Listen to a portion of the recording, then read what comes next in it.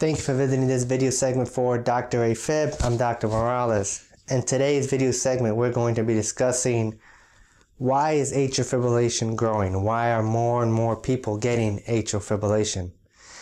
And if you think that this video is something that is worthwhile, something that somebody else can learn from, please throw me a like or a comment or share, because that's how these ideas grow. So in this segment, we're going to be talking about why is atrial fibrillation growing? In some recent estimates, I believe it was 2014, the estimates were over 30 million people across the world have atrial fibrillation. Every day it is growing. Every day there are more people being diagnosed with atrial fibrillation. And this is a question that I frequently get. Even recently on our Facebook group, somebody was asking why are more and more people getting atrial fibrillation. And when people ask me this question, I usually tell them, well, it's the consequences of increasing AFib are good and bad. And let me explain why I say it in that way. There are several risk factors for developing AFib which are increasing. One of the most common reasons, or one of the most common risk factors for developing atrial fibrillation is advanced age. As people get to the ages of 70 and 80 years old, the significance or the amount of people having atrial fibrillation increases dramatically. And if you see a graph of age and atrial fibrillation, it's a significant increase as people reach 70 and 80 years old. And now, thanks to modern medicine, there are more people living healthy, active lives at 70 and 80 years old than were ever before. So there's more people at those age ranges now than ever before, which is meaning more episodes, more people developing atrial fibrillation. Another common risk factor for developing atrial fibrillation is having had past heart disease. If you've had a heart attack in the past, or you've had something what's called congestive heart failure, or had surgery in your heart in the past, those are all risk factors for eventually developing atrial fibrillation. And again, thanks to modern medicine, people are surviving heart attacks.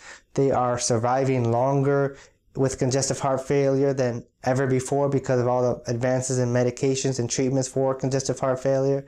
People who have had surgery on their heart are doing well and living for decades to come. And so living longer after already having heart disease increases your risk for atrial fibrillation. Also, even simple risk factors like diabetes and high blood pressure, the medications are getting better, so people are living longer with these conditions. AFib, to kind of explain it simply, is a bit of a disease of wear and tear on your heart and on your body.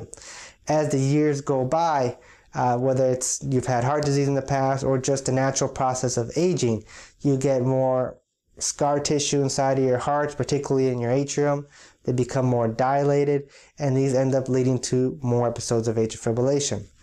So it's good that people are living longer and they're surviving heart disease and they're living longer with heart disease. That is all good. But the bad part is that it is increasing the amount of people who are having atrial fibrillation, because like I said, in essence, AFib is a disease of the wear and tear of your heart that comes from other conditions. So that's a lot of the reasons why more people are getting atrial fibrillation.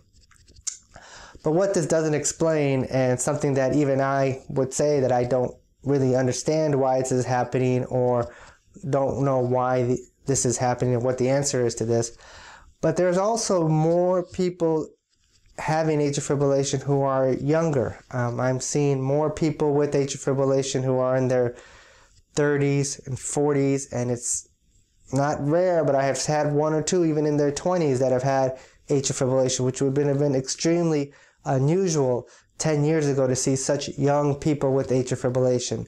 And so why are even younger people also getting atrial fibrillation? And I don't think that there is an answer out there right now.